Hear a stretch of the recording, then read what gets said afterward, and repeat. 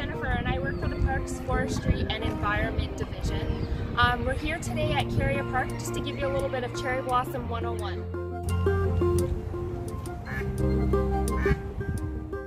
We have 4 species of cherry blossoms, totaling 65 trees. We need a minimum of 15 degrees Celsius to see the cherry blossoms here.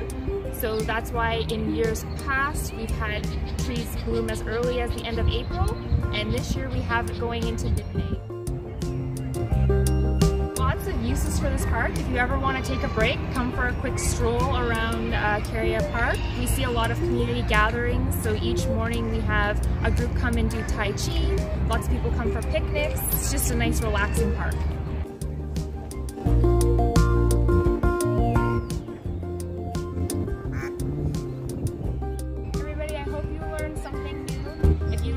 Any further information, you can look under Parks and Forestry on Mississauga.ca or call 311.